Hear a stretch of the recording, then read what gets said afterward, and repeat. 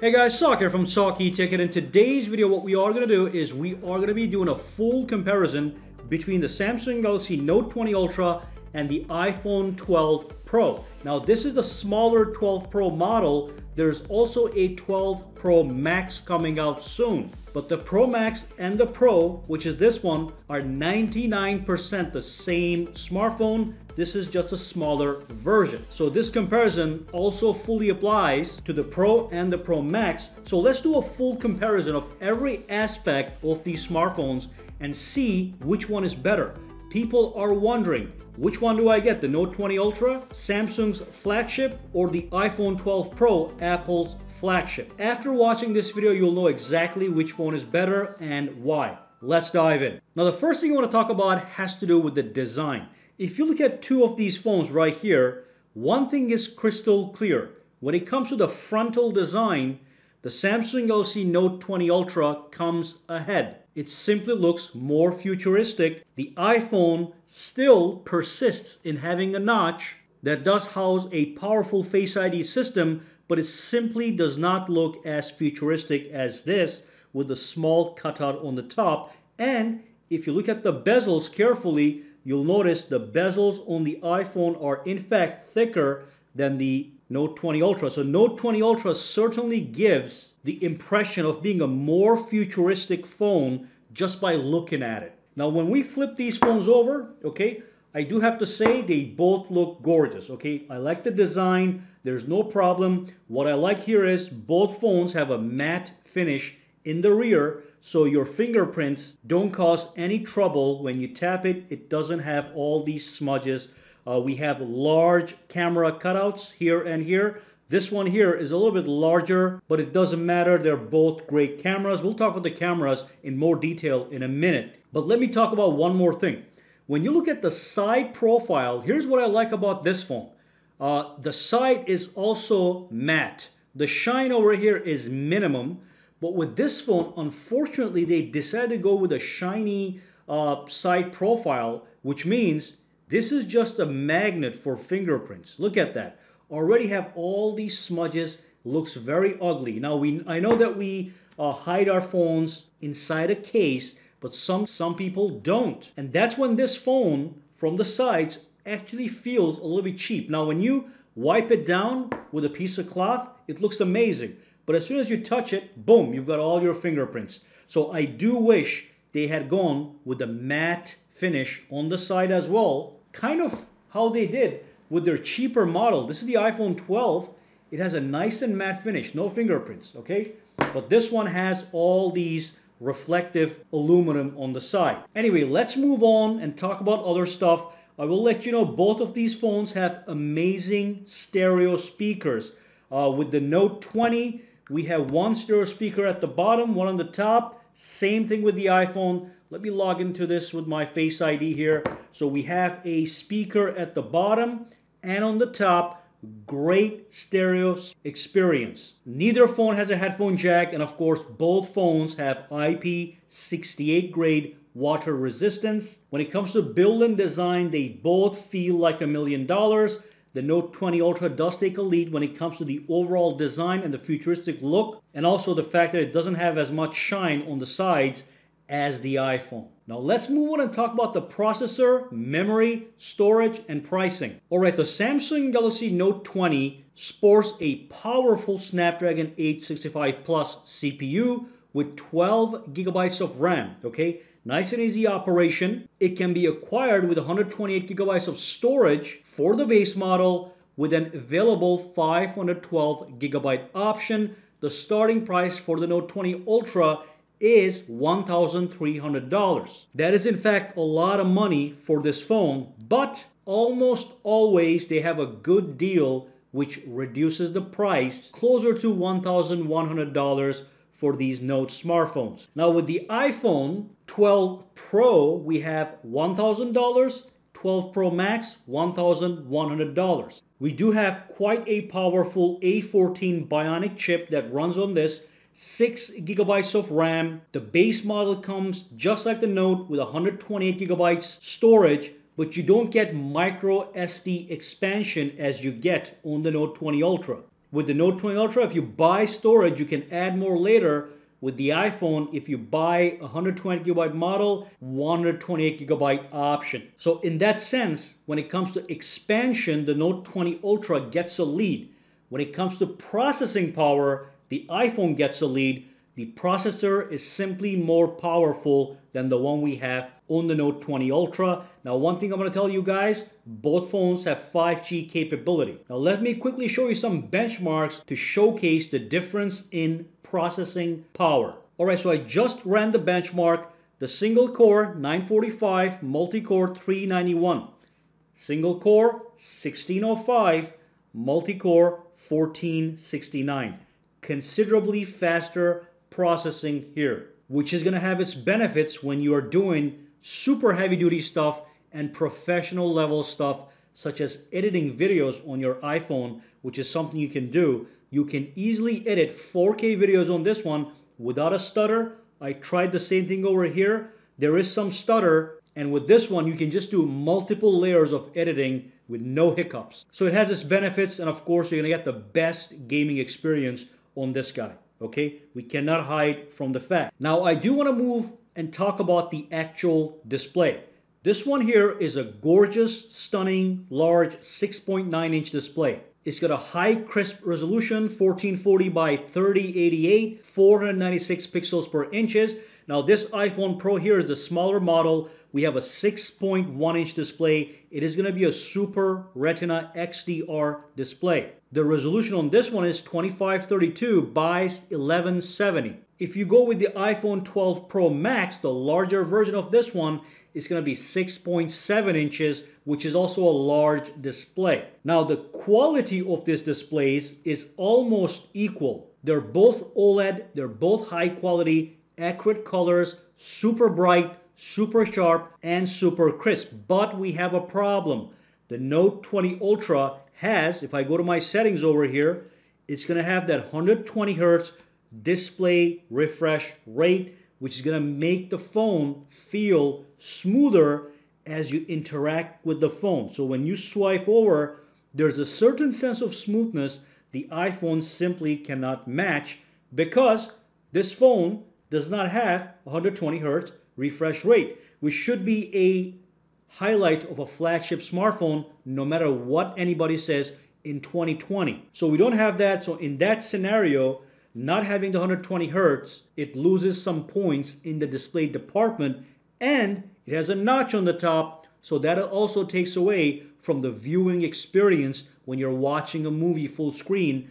This one right here, the little cutout is much less intrusive. So in display, the Note 20 wins, hands down. Let's move on. All right, so let's now talk about the camera. Now, it's kind of hard to talk about the cameras these days because all these phones have fantastic camera systems. Triple camera system, triple camera system. You have a wide camera, super wide, and a telephoto for zooming in. Same situation here. When it comes to the quality of the photos, because the main camera on this guy is 108 megapixels, you are going to get crisper photos than the 12 megapixel main camera. However, megapixels is not the full story. What I'm going to tell you right now is either phone is going to shoot amazing photos for the average consumer. No average consumer can tell the difference professionally between these photos. So when it comes to camera capability, I think this one is a little bit better. But when it comes to video capability, this one takes the lead. I think it takes better video than the Note 20 Ultra, but not by a huge margin, unless, let me just go inside. I'm going to show you something right now. If I go to my settings, if I go into my camera right here, okay, and if I do the same thing here, let me go to my camera settings. Let me go to video and go into my camera settings. You'll notice that we have a lot of options to record video.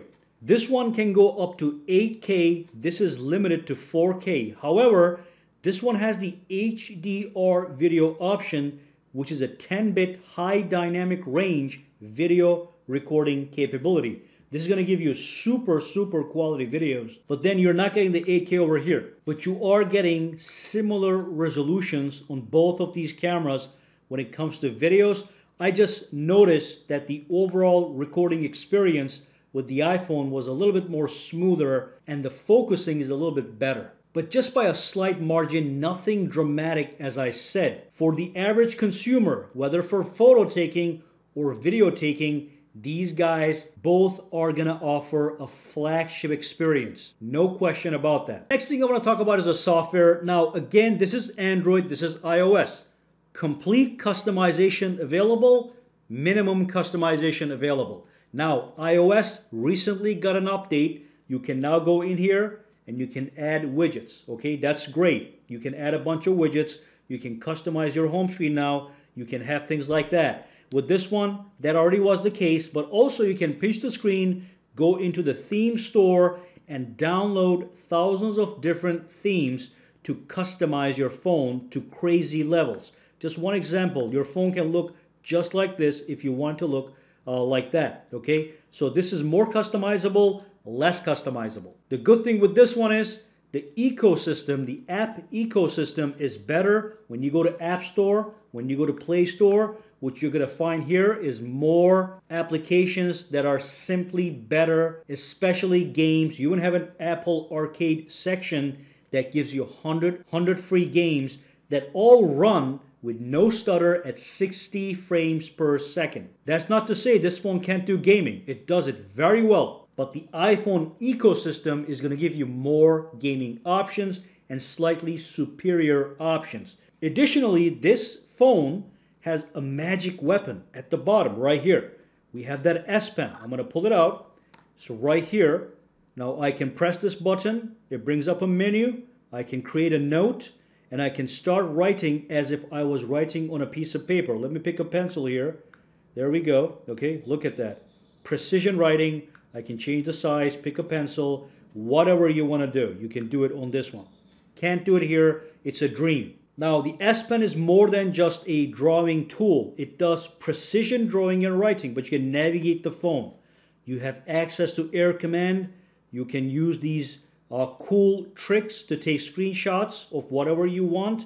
Impossible to do on the iPhone again because of the S Pen. Additionally, if I go to my settings, if I go into my advanced features and S Pen, the S Pen also allows you to control the phone with the S Pen as a remote control. For example, if I were in my gallery, let me launch a photo. If I press a button, it can go to the next photo. That's a remote control functionality I can use from a distance. If I double tap, it goes back. I can also control, play, pause, music with this as well.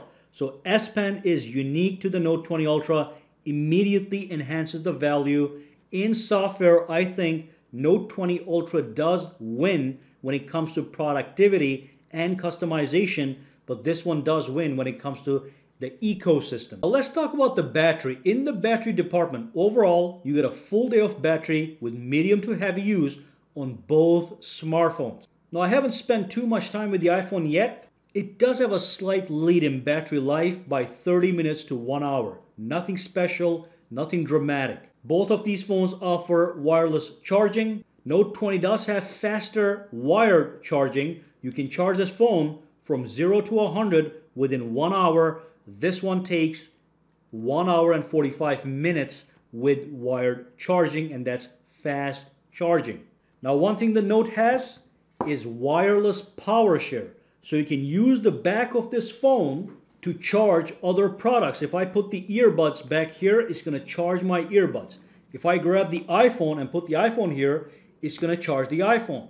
iPhone doesn't have that option, but it does have that brand new MagSafe option. There is a magnet in here. So if you buy the proper accessory, you do get a magnetic connection. That's the MagSafe that Apple has talked about. So this one doesn't have it. Now this is still going to work over here, but the magnetic attachment is not as strong. With the iPhone 12, this was built for it. So this kind of accessories, if you want to use them, and if you're interested in these guys, you want to buy the iPhone. But it's not a huge deal. I prefer this utility much more. The fact that you can charge other products using your phone. All right? Anyway, let's move on to the next feature. Now, when it comes to biometrics, the Note 20 has something I prefer. It's got the in-display fingerprint sensor. So there's a fingerprint sensor hidden inside the display. Nobody can see. Double tap here. Okay, let me double tap. I can press over here on the screen, reads my fingerprints, goes right inside. I like the futuristic appeal. With this one, we have the Face ID. So I'm going to turn this off, just lift it up, look at it. It's going to unlock the phone as you just saw. Now, this is actually a very powerful technology, but look at it. It's not hidden at all. It's in this large notch. With this one, it is simply hidden, and that's what makes this more appealing to me. But as far as security is concerned, they both work flawlessly. It's just a matter of choice which one you like. Alright, so now let's tie everything together to find out which one of these smartphones is the better device. The Note 20 is $1,300. The iPhone 11 Pro is $1,000. Pro Max is $1,100.